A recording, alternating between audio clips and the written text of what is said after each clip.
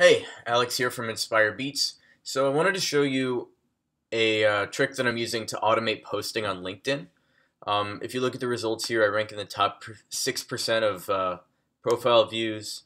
I'm the top at one of my clients, Tom, number one, above the founders and above the entire sales team. And yeah, the top 1% of here, top 6%.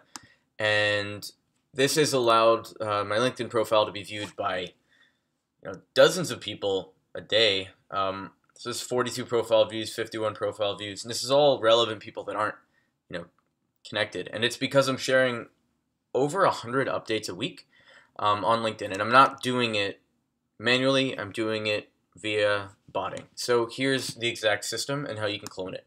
Start with if this then that. This is a cool program that allows if recipes to be run automatically in the background. So what I did is I took this website called Feedly and connected it to a website called Buffer.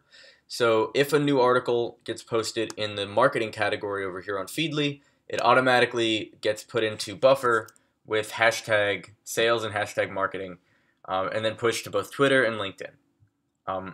This Feedly, the marketing category, pulls from a few different feeds and automatically puts articles in here. So articles are automatically added here. And Feedly's super cool because you can just add, whatever you want. I'm doing it also for Dom, automatic articles on user experience, and they automatically post over to if this then that, which puts them up on social media. It's a very easy trick for automating your social.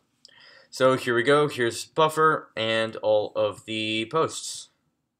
Is retention like teenage sex? That's clearly what just popped up.